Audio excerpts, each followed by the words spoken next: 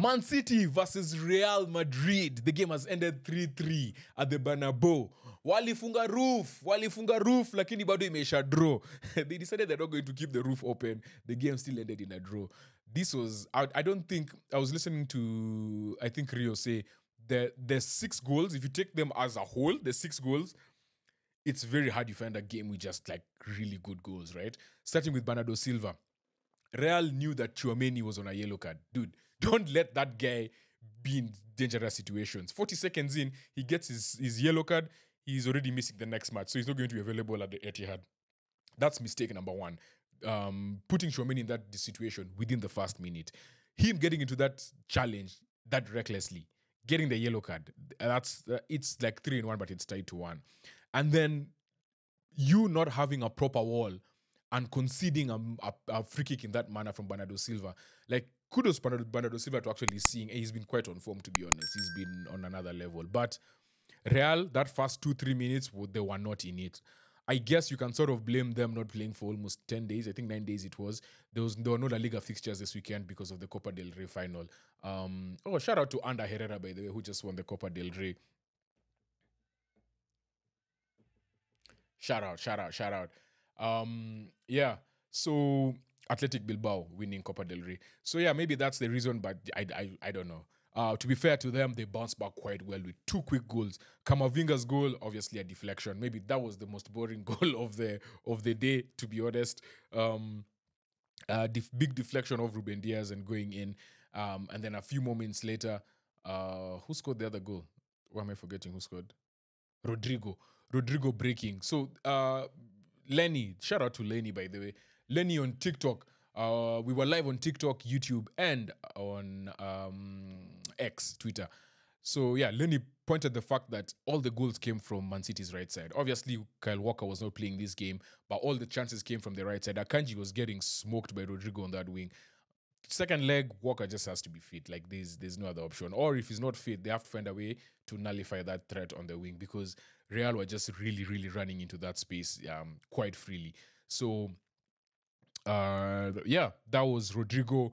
Does well to go past for the through ball, then kind of slows it down a bit. Then I think Ortega would have done better, because I at first I thought it was a deflection off the defender, but it just hit Ortega's leg and then went in. So I was like, maybe he got a bit confused that it might have hit one of these defenders. But yeah, weird goal to concede for Man City. Then obviously City come back with a stunner from Phil Foden, another person who's been on form this whole year. Stones with the assist this time. Stones was just playing like this role that he's been given with for Man City by Pep is just like, he's just on a different level. We all felt like there was a point where 2 seasons ago, like, was that 50 million really worth it to Everton? But I think the last 2 seasons, the man has really showed he's just a footballer. Like, he's just a solid all-rounded footballer.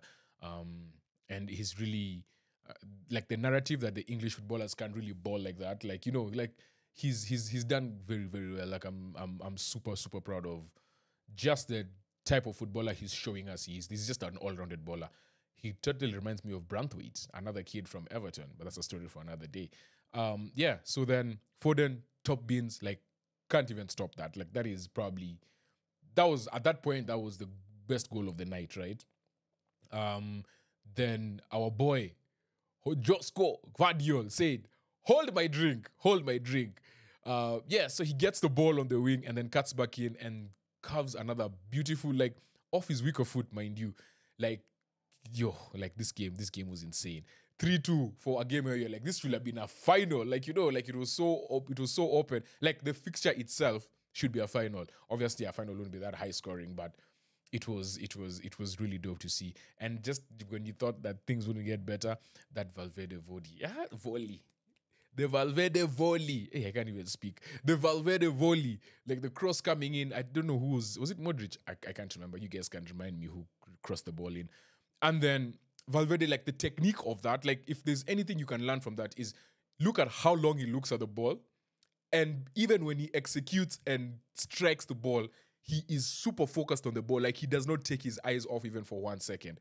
Like, that is one of those things that some people just have and don't have. Someone who really had a skill like that I thought was quite underrated was Tom Huddlestone. He used to play for Hull, and I think he also played for Tottenham for a while. Like that, just the technique of just seeing the ball, and when he drops, I'm going to hit it purely. Like I don't think there was anyone who was. He was really good. Another person who reminds me of was Two Guy from Blackburn. He also used to play in midfield. But yeah, those like that volley was wild. Obviously, I think I don't know. If you're to choose a goal, it would be between that one and Foden's goal. Like those two were just.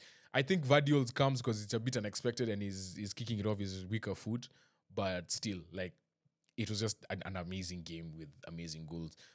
So yeah, I don't know who's going to start the next game. I don't know who's going to be fit. Haaland didn't score or do anything. KDB got sick just before the game, so he didn't manage to play this game. He was on the bench. Ederson needs to start the next game as well. Yeah, but all in all, that second leg is going to be fire. Just like the Arsenal Bayern game, this second leg is going to be insane. But yeah, that's it. An amazing Champions League night. We are going to be live tomorrow for the PSG versus Barcelona game. So you guys come. We will be live on YouTube and TikTok. And for the night, it's been a pleasure, guys. Thank you so much. Peace.